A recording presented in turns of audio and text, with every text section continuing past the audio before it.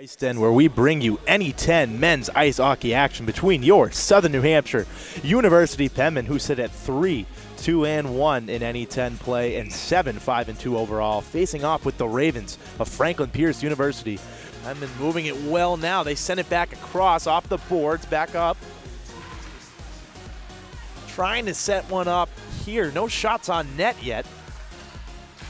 Cox will line up a slap shot and into the back of the net. Jake Cox, the freshman, finds the back of the net here to give the Penmen the 1-0 lead. They get on the power play just 30 seconds in. Jake Cox, the stellar freshman, finds his 6th goal on the season. Gets it again back up top, fires another one on, that's wide. But Penmen keep it in the Franklin Pierce zone. Another shot on, Wallace gets the save, but the Penmen get the rebound. The Penmen, 2 for 3 on the power play here tonight. Artem Barakov finishing that rebound goal right there. Penmen were working around nicely. A few shots from Kent, another one fired on, and Barakov buries that one home. We look at it here. It's a slap shot off the pad, and Barakov backhand shot right to the back of the net. Good setup there from the Penmen. They execute on another power play.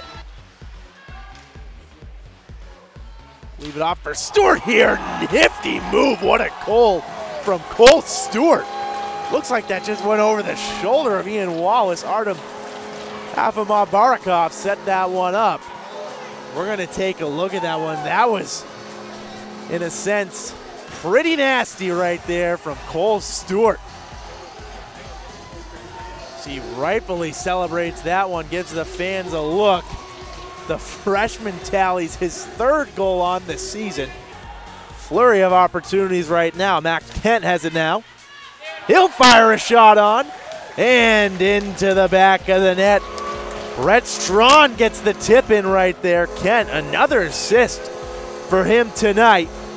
Just a beautiful setup from the Penmen. That's goal number 4. Strawn finishes it off. 9:54 left in this 3rd period. Franklin Pierce has a lot of work to do if they want to get back into this one. Empty net here. Penmen trying to put one in and shot on into the back of the net. For the Penmen, 5-1 now. That's going to be your night. And that will be your contest. Franklin Pierce got to go home with another loss here at the Ice Den, but won't be long until they'll be seeing the Penmen again. They'll be playing them tomorrow on their home ice, and Southern New Hampshire University is going to improve to 8-5-2, 4-2-1 in the NE10.